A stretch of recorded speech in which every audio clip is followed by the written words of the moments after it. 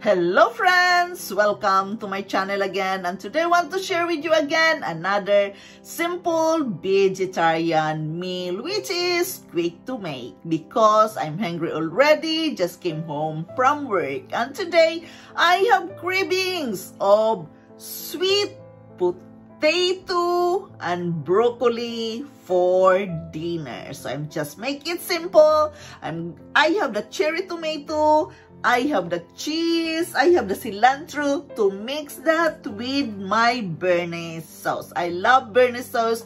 It's so tasty, and I am going to make a sauce for my sweet potato. So this is my simple vegetarian meal for today. Sweet potato and broccoli for dinner. This is my own version.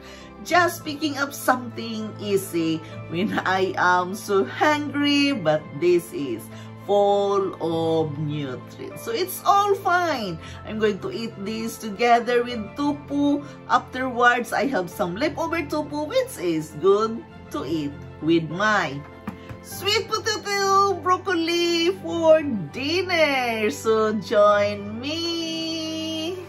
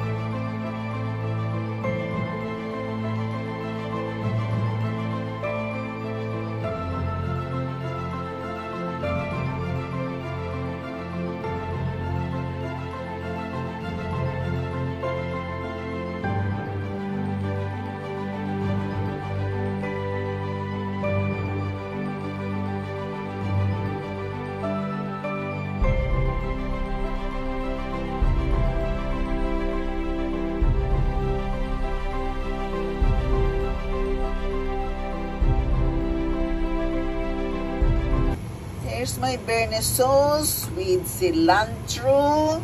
And here's my broccoli. Well done. Broccoli with a bearnaise sauce with cilantro.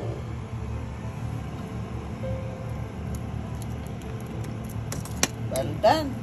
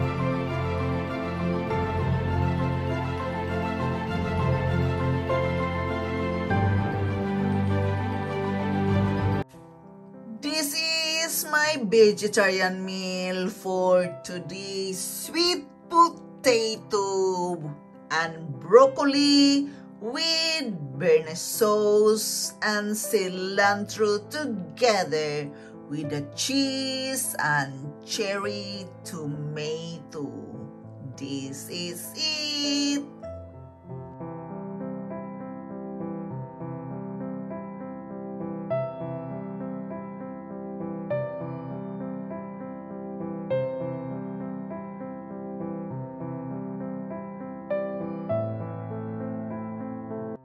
So here it is, friends, my sweet potato and broccoli for dinner with bearnaise sauce, cilantro, and cheese on top. And the cherry tomato give a refreshing taste of my dinner. This is my vegetarian lifestyle I am sharing with you. And I also have the tofu from leftover together with my sweet potato. This is it. Thank you so much for watching. Thank you so much for your support of my channel. Please like, share, and subscribe. This is what I have cravings for today, and I am sharing this with you. I hope you could try this sometime. This is simple, easy to make, and of course, this is full of nutrients, and I make it delicious. With the bearnaise sauce, this is a delicious dinner. So thank you so much for watching. I love you all, and bye. Let's dig in. Here it is. Looks so amazing. Colorful dinner.